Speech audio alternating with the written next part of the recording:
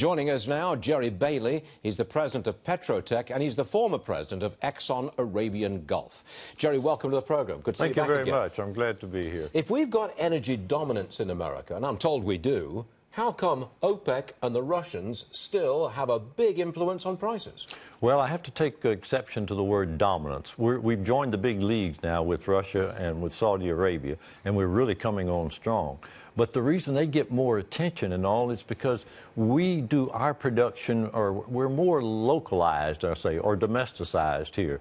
We're using our oil for here. We don't export but about 2 million barrels a day. Okay. We still import 5 million barrels a day, and we're producing 10 million barrels a day. But Russia and Saudi Arabia, when people think oil, they think Saudi Arabia. So they still...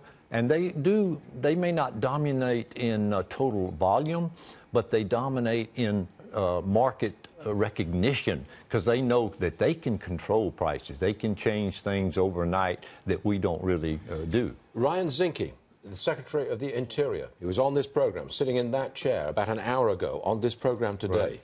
He said that this year we're very likely to hit a production of 11 million barrels of oil a day in America. Highest production ever.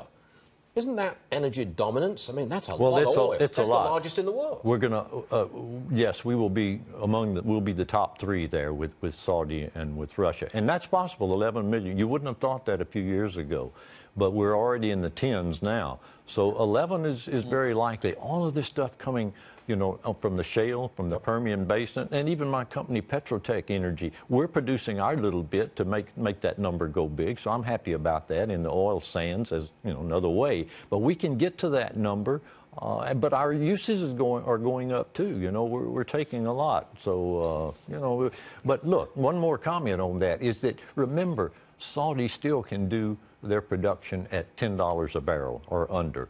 The U.S. is in the 20 to 30 type range, and Russia is about well, they're in the high 20s.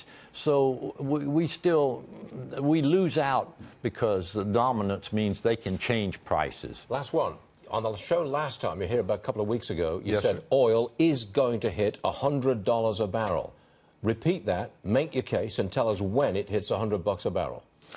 Well, I said that it would be $100 a barrel, likely by the end of this year. But then, you know, I can hedge. Take that back? Yeah, well, no, I can hedge that statement, though, on the basis, again, of the turmoil and unrest that we still may see in the Middle East, particularly. Okay. And so, you know, but I did say that I think 80 is very, very likely and very reasonable. The drop last week of $5, you know, back in late March, early April, we dropped $3. So oil is like the stock market. It has that sawtooth effect, but it's still going upward. So we're going to have these down days. Look how it jumped back now. We're what, on 67, I think, right now. So it's gonna recover, I think. We shall see, Jerry. All right. Watch out. I'm watching. Thank you. All right, Jerry Bailey, thanks for joining us. Thank you, my pleasure. Much obliged.